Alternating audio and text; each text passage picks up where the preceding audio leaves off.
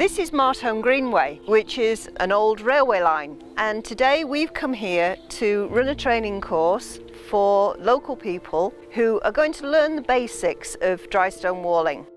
The emphasis is on building strength into the wall, and there's a few ways we can do that. The wall's built with two faces, so the hearting supports those two faces, and the saying is each stone should do its duty by its neighbour, so you're trying to get as much contact with every stone you place and support everything as you build.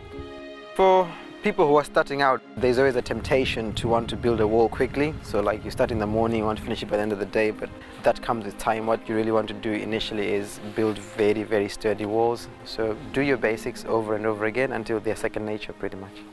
The whole idea behind involving people in dry stone walling is not just so that they can learn a new craft, but it's also to help us to preserve these fantastic walls from the past, which not only have an aesthetic value, but they've also got a purpose.